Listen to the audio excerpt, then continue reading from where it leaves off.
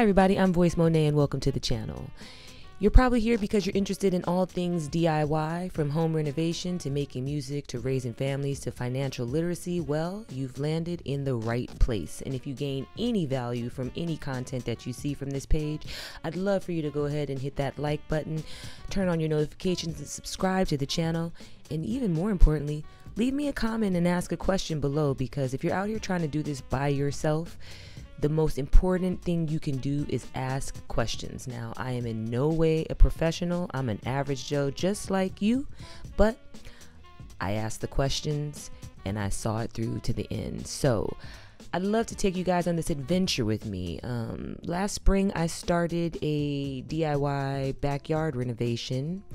The vision was to create a eco-friendly, sustainable, off-grid build here in my city of New Orleans, because we are subject to hurricane season every year.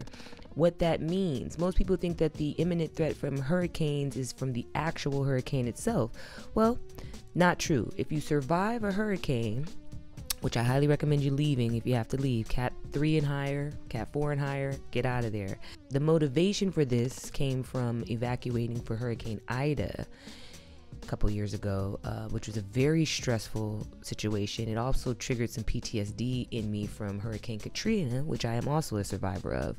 So anyway, that's a long-winded explanation, but I decided to build an off-grid sustainable hurricane house for me and my family post-storms, when the city has no electricity or available municipal water. So that was my vision. All right, so first it required outlining where I wanted things to go in my barren backyard. Man, all that ginger in the corner. I remember those days. So anyway, I found out the specs on the dome that I wanted to purchase. I wound up going with a company called Phoenix Domes out of Canada. And once I got the specs, I roughly mapped out in my backyard how much space I thought this would take up. Now, there are rules in building properties. I needed to make sure that I was 3 feet off the property line from my neighbor's house and from the back fence. My goal with this build was to create privacy, because as you see, this monstrosity of a house was built behind me after I purchased my home. When I first moved in here, this was an empty Keystone lot behind me, and then last summer they came in and built this thing in like 4 or 5 months. So in an effort to get privacy, but in the most efficient way, I came up with this idea for a geodesic dome with a homestead operation around it and some spa amenities, because I'm kind of bougie like that. So what you see me doing here is seeing how high up the dome will go to mask the windows of my neighbors. Now, like I said, I am no professional, so I always use what is on hand and make my calculations in my mind. I'm sure there's a quicker, easier way to do this, but this is my first time doing a build out of this scale. So you learn as you go. And one thing I did learn from this whole situation was that once you get past the learning curve, or at least once I got past the learning curve, things started to move fairly quickly. So I found a center point, and then the radius of the dome is supposed to be 10 feet. So I made that a 10-foot loop and then created the circumference with that loop. And then marked out, as you can see, these little dots on the ground. This is the etching of what the pathway is going to be. And a lot of my time was spent just standing and envisioning, because for me, if I can't see it, it's hard for me to work my way towards it. But I made it happen. I think what I love the most, y'all, is how much Amethyst loves being outside. She was an apartment dog. So for her, me and her just hang back here, and I feel her. I was cooped up in an apartment all my younger life. Wasn't cooped up because I was definitely like out in the streets having fun, but we grew up in apartments and condo kind of settings in LA. So not only is it sweet to have a house, but to have a backyard and to build it out. Okay, so let me stop talking. Let me just show you what I'm up to. This circle right here, this is going to be where I'm going to put in a geodesic dome. Oh! Yes, a geodesic dome right in that spot. Be about 12 feet high, which will block out these intrusive windows, these 4 right here, because in the last year, this big monstrosity was created. And as you can see, these windows up here, thank goodness there's blinds in there, but they really offer me no privacy, or my backyard any privacy, because those people, as soon as they open the blinds down into my backyard, they could look if they're interested. I don't know. So anyway, my design is going to include a pathway here leading to the dome door. The door is where the trash can is. It's important when you do build out, y'all, to put some markers. This is the pathway that will lead into the backyard, the pedestrian pathway. These 2 water coolers right here are marking out the edges of a seating area around a fire pit. Back here is going to be all of my vegetable garden along the fence.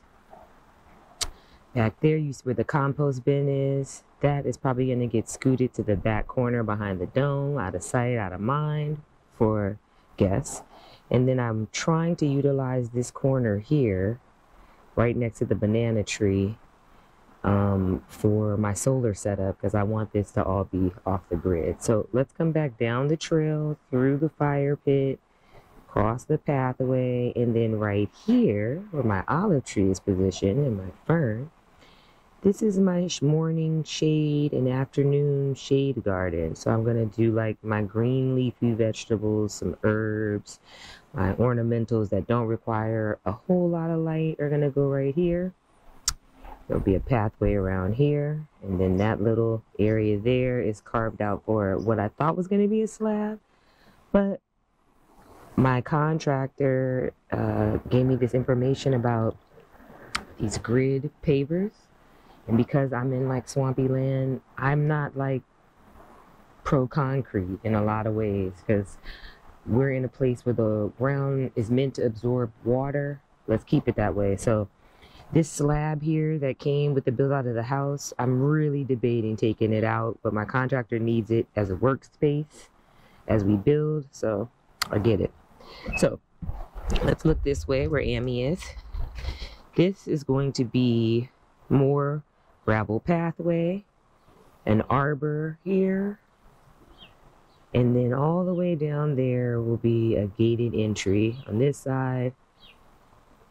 Installing a fence along the line, because this fence has had its heyday. It's actually broken right over here. So Amethyst, whoever lived in this house before I had my house built, this is the kind of lovely shoddy work you see in New Orleans. I'm trying not to achieve that. I'm trying to like make it kind of nice. I like things kind of nice, and I just want to like enjoy my home. Like, all right, so today's task, this has been my standing compost pile for over a year, I'd say. These banana leaves, banana tree, a lot of them died in not the last winter snap, but the one before actually. So this is some good compost. So today's task, because I just received a composter, my still standing compost bin, which holds 102 gallons, I believe, but I'm shocked because it's like already almost full. But cool thing about compost is it biodegrades, so it'll shrink. In case you've never composted, that'll shrink. So what I'm gonna do today is I have to cut back all this ginger because it's in the way of where my tomatoes, peppers, sugarcane, lemongrass, sunflowers are gonna grow, and all along here. So everything I just mentioned will be over here where this ginger is, because this is clearly a fertile, lush section of the garden. It'll also create a privacy screen against the fence for this view out of the dome, which will be a bay window. So it's not like a completely sealed dome. You actually get a nice view, and I want the view to be nice. This ginger looks cool, but it's too much. I love ginger, but I don't need that much ginger. So cutting it out, uprooting it Probably saving a little bit because ginger's cool, but it does the most with all this rain. And then along here is going to be along the wall, growing up vertically. I'm going to do melons, cucumbers, sweet potatoes, some squash.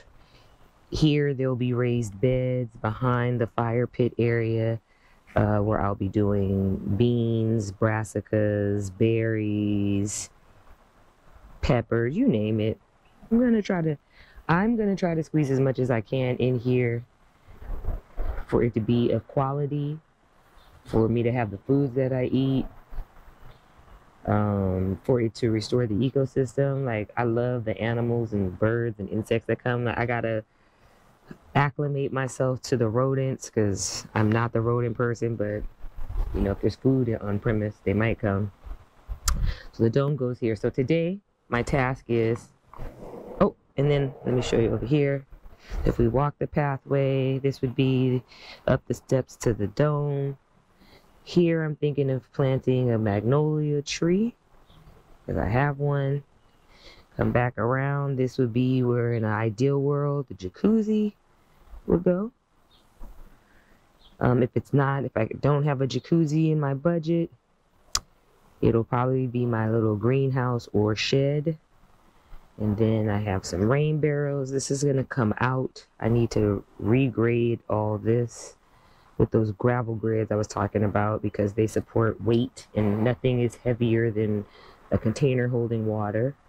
So I'm gonna do that all along this side of the house, because this is the side that clearly gets the most water runoff, hence the growth in the plants. And once this is graded, I'll bring back the rain barrels, and there'll also be a fence on this side with a gate on this side. All right, so with that said, today's task, and when I say task, I don't know why I'm choosing to do this because I do have a whole editing project that is due, but that's not the part of my brain and my mind that is speaking to me today. So I'm going to cut back all this ginger. If I have time, I'll start uprooting it. But I'm definitely going to cut it back, cut it all out, chop it down, and I'm going to relocate it between this compost bin and that compost bin. Then, once I get the roots out, I will then shift this pile of mulch over here because this actually slopes considerably, which is probably why everything grows so well here. But I want to remulch this area because this banana tree looks amazing. I know, don't judge me, it's so high up, but I'm about to get all that pruned this week. This banana tree with some mulch down here to protect its roots, it's gonna like be so delicious looking during the summer and ahead. I've never treated this side of the yard at all. I've never done anything to this yard. As you can see, it's a blank slate. But since they brought in this monstrosity, it's motivated me to like actually build things out, get things right, so I can hang out in my backyard, y'all. Because it's got a lot of potential. So that's what I'm gonna get into. I'm gonna go ahead and throw this on a little time lapse for y'all so you can enjoy with some music, of course. And I'll catch you later.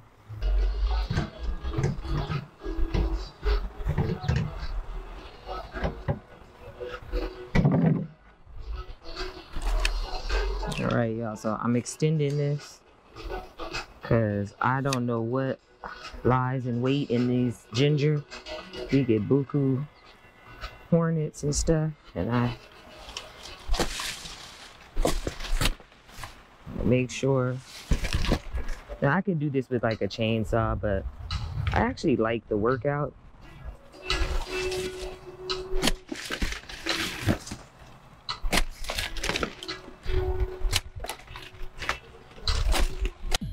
I went under a homestead contract in 2019, purchased a lot, and had a new build made for me just prior to the pandemic. Well, it was supposed to close in March of 2020. That obviously didn't happen. was pushed back to January of 2021. But what I was gifted with was a brand new, modern, sustainable home and a completely blank slate backyard. So I was like, hey, let's build out the backyard and make it the safe space that we want it to be. So I obviously had a lot of tree cover, dead mulch. I had definitely spent the year in the house prior to this build collecting debris, mulch. I'm a big gardener. I know how important it is for our ecosystem to retain some of its natural elements. So you can't see it here in this image, but there's a big banana tree in the very far corner of my backyard. This is post to freeze, so everything is dead. And if I didn't explain, there's green compost and there's brown compost. I'm gonna have buku green compost, but I got buku brown, so should be all right.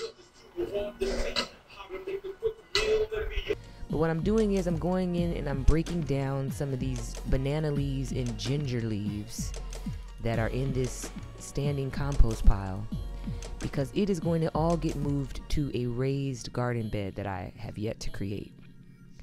Now this was a total. If you're into manual labor, go ahead and use the garden shears or the loppers to do this, but I quickly realized that a wood chipper / mulcher would be ideal if I was in theory trying to keep as much of the waste material that I got from my land on my land and repurpose it. So I did this for the first day or two, fought with this ginger, and then decided, whew, okay, so after all of that, I'm definitely getting a wood chipper. I mean, I'm not about to hand cut all of this because I got a big project to do. And efficiency is key, and if I'm gonna be raising all these trees, growing banana, I need to really make sure that I have the ability to like be self-contained. So I don't think I'm gonna get to uprooting that today because I need to go get like a big old fork. I don't even know what the term is. This is gonna be so funny, like watching a city girl figure this out. But anyway, I'm supposed to go with my mom to a concert later, so I'm not gonna do too much. I don't want to be worn out. But my next goal is to get those roots out, that good mulch over to that corner, laid out, because some gravel grid is gonna go there. And you're wondering why, like, the weight of lemongrass and all that should not require gravel grid. But it's because I've been paying attention to actually erosion, and it slopes a little, so I know water lands here because that's why everything's so lush. So I'm just gonna add a little bit of extra protection over the years just in case the city floods again. I mean, it is New Orleans, so in case it's sitting underwater for a minute, which it's likely to do, hopefully that gridlock will preserve some root systems and not make it too bad once the water drains away. We'll see. I can't really anticipate forces in nature, but I can try to work in harmony with them as much as possible. So I'm going to probably spread these ginger stalks and stems out so they can dry a little bit more before I go get that good wood chipper or leaf mulcher. I'm going to do some research and see which one makes more sense. It's probably going to be the wood chipper because I assume the wood chipper can mulch leaves, and I don't plan on removing these leaves. Like any extra steps, any extra unnecessary steps for this build out are not happening. I'm really trying to double, triple, quadruple check everything before I make all decisions because time is key. I really want to give myself like 2.5 months to make this happen. We'll see. I don't know. We'll see. Let's try it again. Take 2. Hey everybody, I'm Voice Monet and welcome to my channel. If you're new here, I'd love for you to hit that like and or subscribe button. That's so stupid. Take 3. Hi everybody, I'm Voice Monet and welcome to my channel. If you're new here, I'd love for you to hit that like. This is so horrible. Hi everybody, I'm Voice Monet and welcome to the channel.